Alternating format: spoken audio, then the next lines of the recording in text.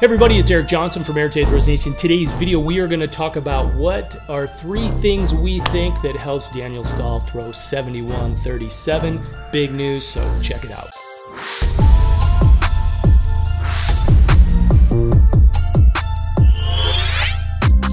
Okay guys, so we're back, and keeping on kind of this off-season theme, we got to do to shift gears. COVID obviously crushed everybody's 2020 season. There are some pro meets happening in Europe, and there are some huge performances. So Daniel Stahl, big congratulations to Daniel Stahl, second best throw of his career. So congrats to Coach V and Daniel on another great performance. Really exciting, the world lead, and again, 71-37, massive throw. Stahl looks great, and we're going to talk about, again, 3 things. We talked about 3 things to getting you to 70 feet in the shot, breaking those barriers. And we're going to talk about are some of the things that we see in the same way happening with Daniel Stahl. How do you get over 70 meters? But how do you start throwing far on a consistent basis and start getting yourself moving? So we're going to again put things kind of in our context of our 6-pillar system. We plug Daniel in. Again, the system is designed to teach you how to see and understand the throw, to learn and find the things that are going to work and help you get better faster. So here we go. Let's take a look. Daniel, again, he's a big dude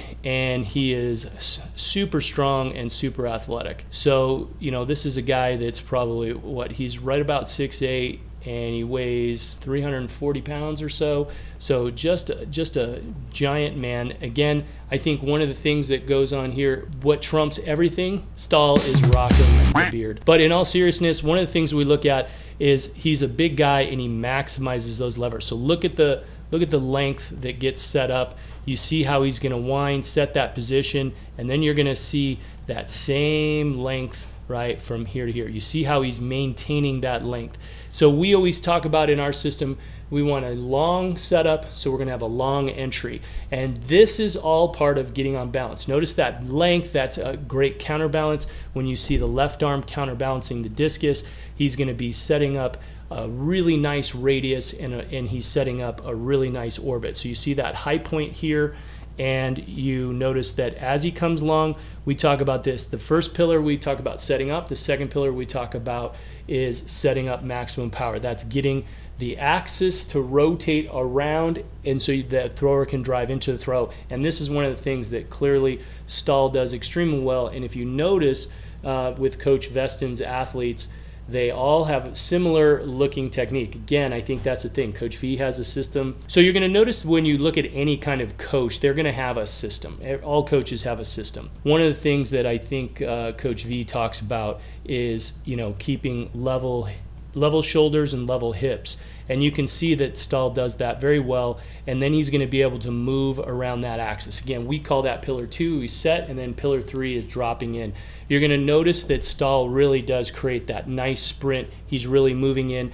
And you notice again our 2 level lines of these guys staying here. You're gonna notice that shoulders and hips, again, are pretty level. What's the key of all this? How do we simplify it? We've gotta get on balance. So we set up our start, this is one of the things we talked about, and we get on balance. So once we get on balance, now speed is able to be created, because now you can actually come out of that. Imagine a sprinter coming out of the box, and if he's leaning to the side, he's gonna be stumbling. He can't be efficient in that linear motion forward.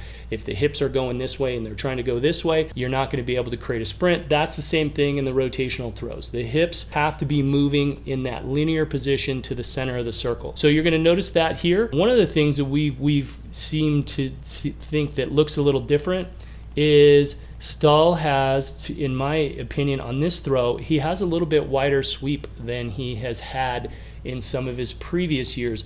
And I think this looks exciting because this to me looks like he's throwing huge throws really effortlessly. He's banging 68 meters, 69 meters, 70. This is the second time over 70 meters this year. He just the next day after this 71 meter throw, the very next day within 24 hours, basically throws 69 meters. And rumor has it that there was a foul over 70 as well. So a slight foot foul. So this guy's on fire, throwing extremely well, and it's going to be really exciting. So the point is here is as he comes through the sprint, you're going to see that once you create that linear motion and you're able to create speed and everything's moving efficiently, you're going to notice that Stahl is able to, his sprint / block leg, you notice how as the foot touches down, look at how much the left is with him. A lot of times there's something we call the back in, where you see young throwers, and you'll see young throwers, and what they'll do is they're going to back in. So they're kind of turning one side and they're leaving the leg back. They're not moving the whole system of the hips.